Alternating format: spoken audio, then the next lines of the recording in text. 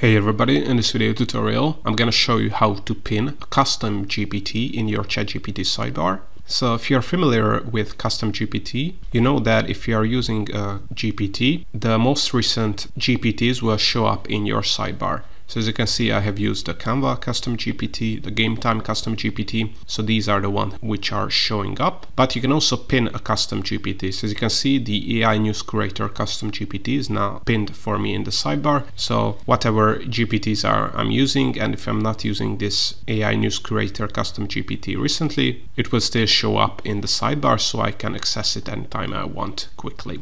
So let's say you want to also pin another custom GPT to your sidebar. All you have to do is click on the three dots next to the name of the custom GPT. So in this case, we're gonna pin the Canva custom GPT to this sidebar.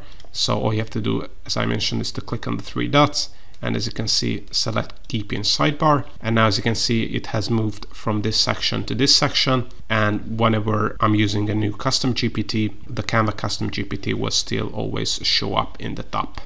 Hope you found this tutorial useful. If you want to get access to the custom GPT database and other free ChatGPT and AI resources, make sure to check out the links in the description below. And if you want to learn more about ChatGPT, custom GPTs, ChatGPT plugins and other AI software, make sure to check out our YouTube channel and playlists, because we have over 1,000 free tutorials, and also make sure to subscribe because we have more tutorials coming up.